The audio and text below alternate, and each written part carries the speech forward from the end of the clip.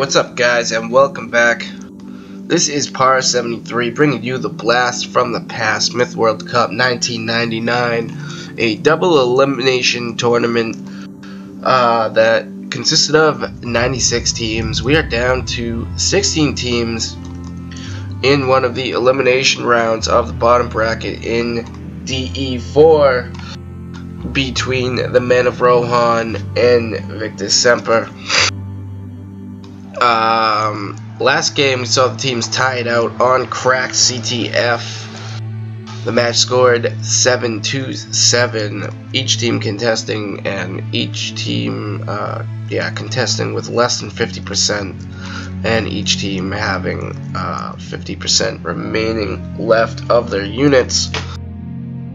We'll have to see how this game goes, as I predict this will be another slower pace game, whereas the Game 3 allies should pick up the pace a little, close out this match. I noticed that one of the players for VS has left.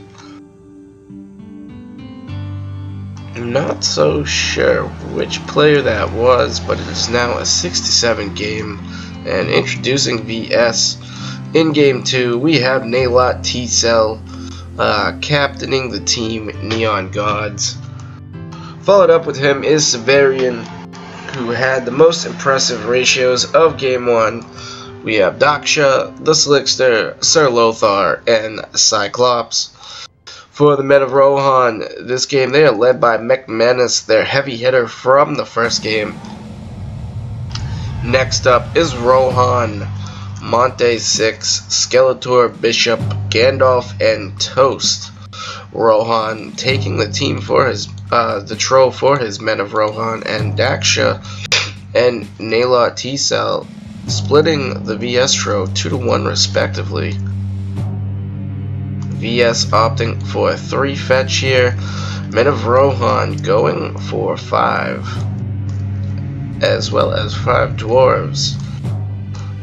VS only opting for 4 dwarves, loading up on, well, both teams, Max Solus and Spiders. I believe they loaded up on the melee and the game has started, so let's extend the view here and look at the beautiful dark canyon. We got balls everywhere, 1, 2, 3, 4, 5, 6, 7, and those 7 in the mid are joined by these other 3. Although I guess you could include that one as well. And those are the 11 balls on the map. Each ball in this game is worth 1 point, and winning will net your team 5 points. With an uneven amount of balls on the map, this means that there will be no tie on this map. So we'll have to see how it goes, as it looks like Men of Rohan will secure this mid ball, as Daksha might actually move in to pressure Rohan's tro. Ball captured. And taking some hits, but it looks like the damage is pretty even so far. And VS Spiders are making a move for this eastern isolated ball of Men of Rohan. It looks like they might be able to snag that back. Men of Rohan's going after that VS ball. That would actually give them a 7-4 lead. Right now it is 6-5, which would break down to an 11-5 scoring spread. Minimum differential in points here is what, 6 points, I believe. So this is an evenly played match. We can probably see one of the teams being ahead by 6 points at the end. We'll just have to see, and we have some of the players lagging. Men of Rohan able to secure this ball in the northeast as predicted. Good play by them to secure that ball. It's going to give them 7-4 lead in targets. 12-4 lead overall.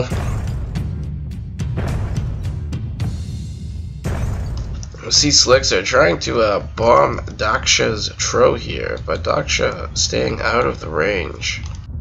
The Rohan, Rohan himself is pressuring Daksha's Tro pretty closely here. Could probably get in some extra hits and land that last Tro close to half HP, but now that they're not so clumped and obviously not so well microed, this will not be happening. And I'm surprised I don't see these spiders coming in to trap the Tro here. And it looks like VS might actually get this ball back somehow, although Naylot taking quite a bit of damage from the enemy Solus, and in the middle we have Rohan just he's playing over here in the east part of the map, just walking his units right through mid. Quick way to lose 15 Zergs. Ain't it the truth? So Men of Rohan up with a 3-ball lead, but down 10% in regards to units on the map. And we'll see here, over in the far west, unscouted, is the Slickster moving a spider pack around. He probably wants to threaten any of the backfield Men of Rohan balls that he can potentially steal them, and Naylot T-Cell's Tro is taking hits. It's gonna go down to Rohan's 3 Tro, and blunder one way, blunder another way, unfortunately.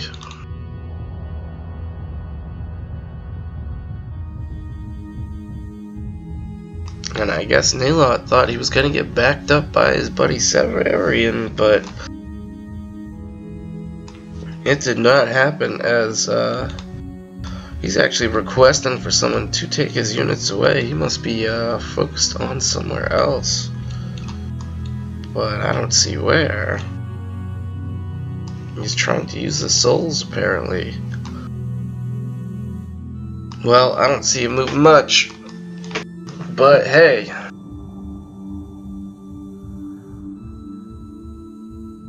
so we still got about 10 minutes to go here.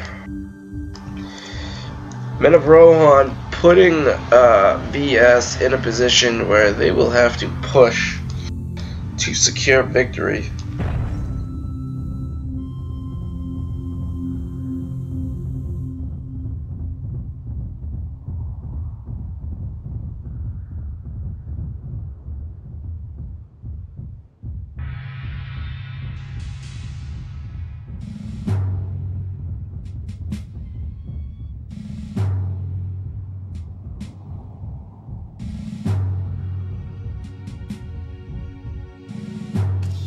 And Bishop, he's moving in. Will he be able to take out a soul with his spider? He is.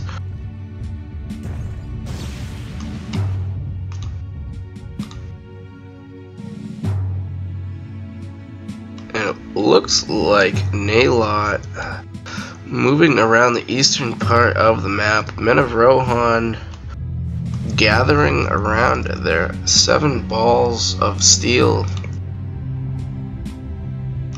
They might be pinched here pretty soon, or at least surrounded. Lothar holding the west with his souls. Severian, Daksha.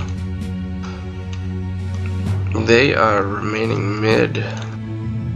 Cyclops moving around towards the southern part of this position, along with Naylot moving from the east to the southern part. Rohan's gonna come out and say hello.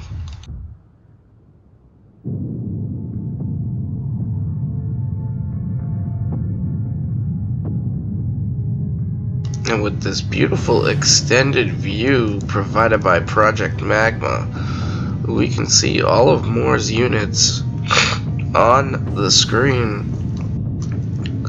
Rohan looking like he wants to pick a fight with the opposing leader. And we got action, folks, as Rohan gets a kick in. This Zerk, he's red, he's pissed off. He'll be swinging that sword faster than ever. And at the same time, Monte 6 is going to be rushing Sir Lothar Solus with his spiders, decimating them. Really, I don't see any of these Solus remaining. They might even turn the flip side on Severian, as Rohan just picking apart Nalot's units. He's now supported by Skeletor's Berserkers, as McManus continues to pressure these souls. Fetch is gonna get his shot off, but a spider makes his way over to the Fetch, and it might go down. And those souls have just saved that Fetch's life. And Lothar, as well as Severian, able to hold off that little spider push that actually did quite a bit of damage. And on top of that, with Nalot getting rushed by the 3-tro, percentages have changed. Men of Rohan now have a 6% advantage, maybe 7% advantage, as well as a 3-ball advantage.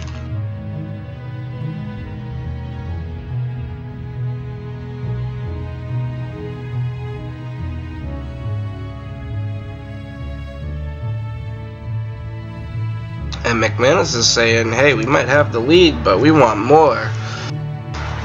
And looks like Rohan will engage with this small force of Cyclops over here. That will be kicked to pieces.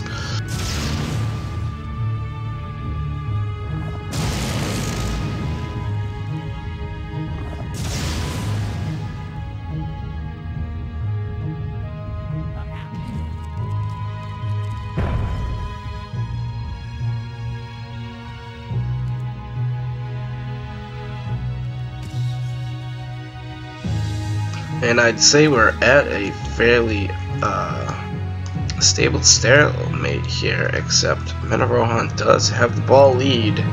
If the game ends like this, they will walk into the next game with a 8-point advantage. And with 6 minutes remaining, maybe we'll see a little bit more action here, as both teams are thinking about assaulting and flanking their opponents.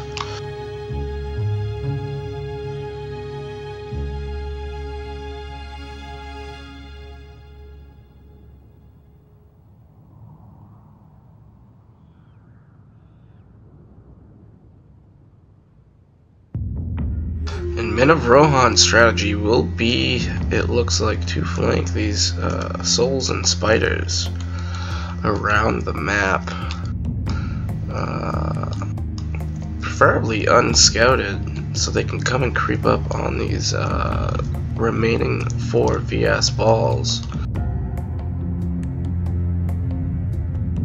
I believe Rohan is leading the game in kills at this point. His 3-tro have a combined 17 kills.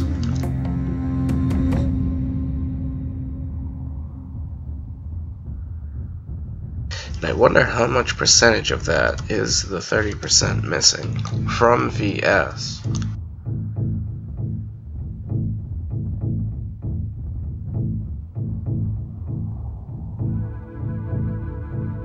And Lothar is still upset about losing a Tro AFK.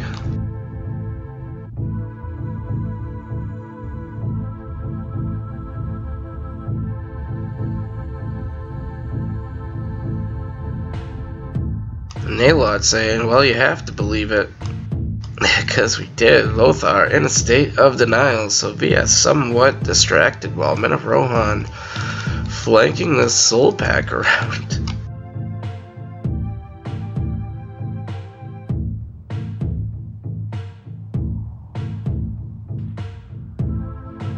Cyclops is focused, however. He's saying we gotta guard our balls at home.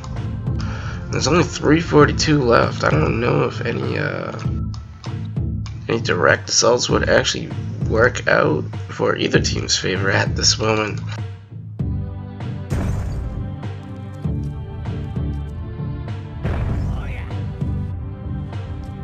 And some spiders going down.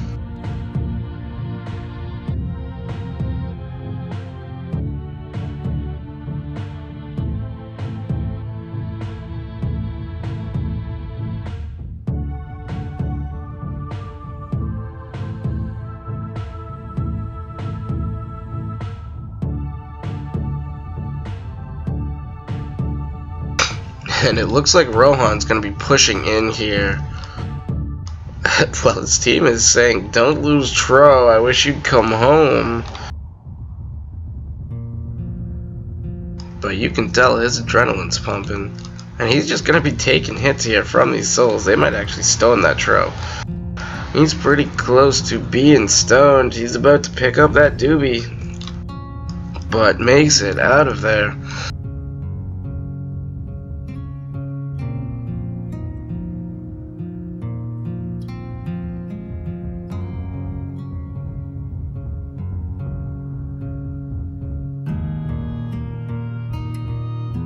And Rohan's pulling these souls that way.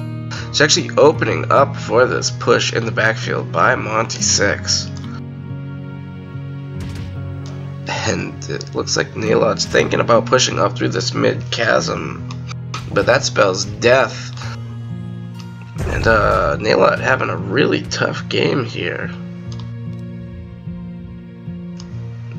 Looks like more percentages going down.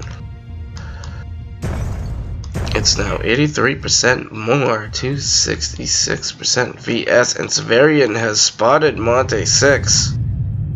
And Monte 6 with a nice line formation is going to be throwing these Solar Spears right through the blob of Severian souls.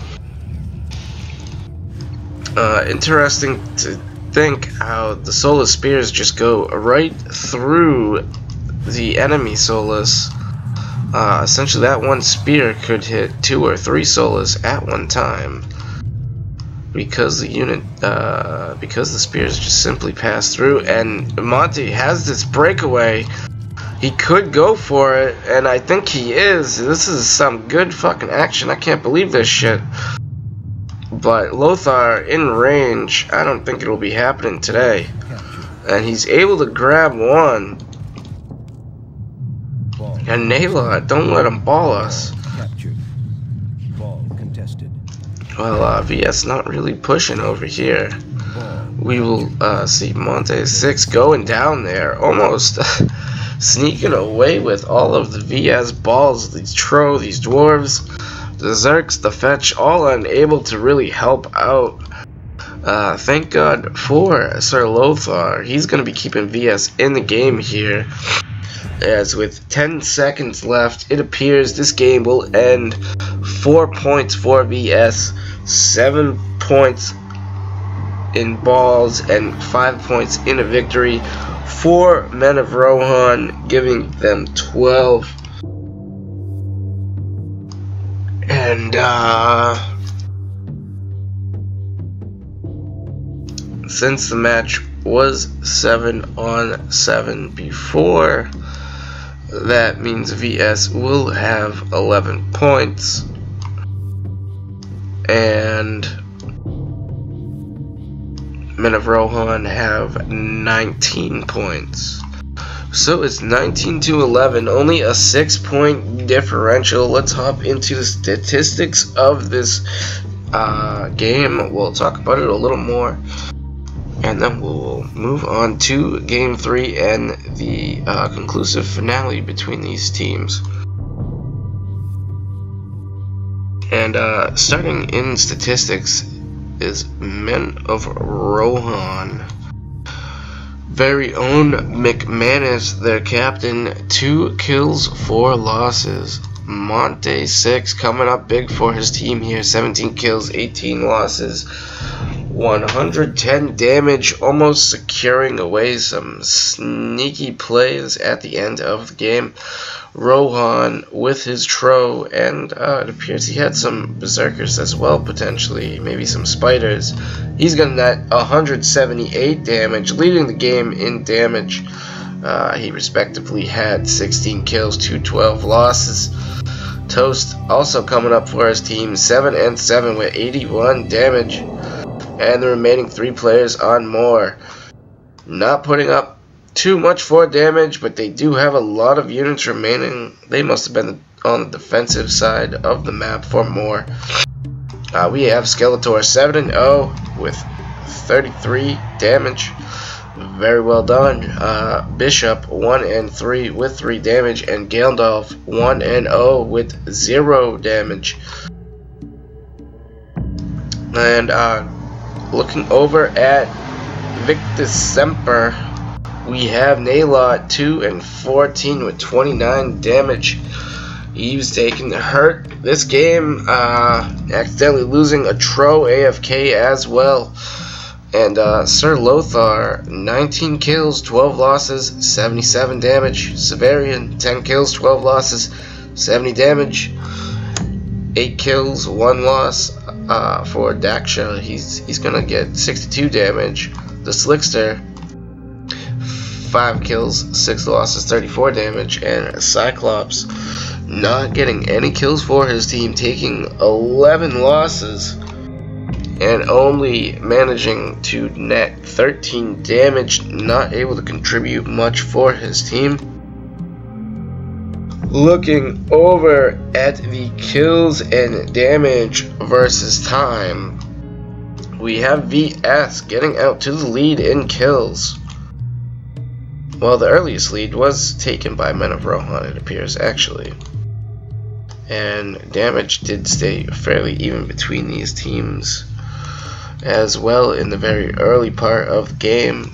About midway through, you have VS dominating in kills for the most part, but then losing their advantage in damage, which followed up with losing their advantage in kills. And from there, Men of Rohan really took over the game. They had that early ball tag, they secured it, gave them the early ball advantage. You might actually think that VS tried to push around this time on the graph, as that is when they start losing quite a bit of units. And I recall they did have a 10% advantage at one point in the game. I imagine it was about right here. But yeah, so that is how that game is going to end up. We have Men of Rohan with an 8-point lead. I believe I said the score wrong before.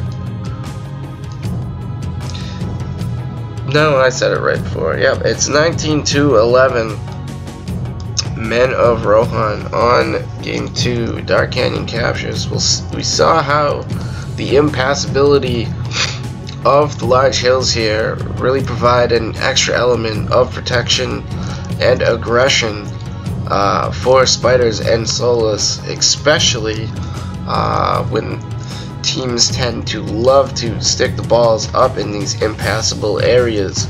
We'll notice on the contrary that Men of Rohan kept it protected with their artillery and berserks as well, making it much more challenging for VS to push the position, and also forcing their opponent's melee if they did push through 3 small choke points. They did a good job securing this victory, netting their team the lead. We'll have to see what happens in game 3. Will VS come back, or will they go home by the hand of the Men of Rohan? Thank you all for watching. Ouch. Oh, almost 120, yeah, over 125 damage advantage by Men of Rohan on their opponents in this game. Stay tuned, folks, and thank you for watching. I appreciate it. If any of you out there were part of this Myth World Cup 99 experience, be sure to leave some feedback. I would love to catch up on any future casts of these matches, or any if you were played in any of the top 16 for 2000 or 2001. I will also be covering those later on and I would love to have you come on in and join me in a dual cast, talk about the old times, and explain to me a little bit more, and provide the rest of the audience some extra content about what's going on. So we will be going on to game 3. This is Par 73. Thank you for watching. Men of Rohan lead it 19-11. See you in the next game, and GG.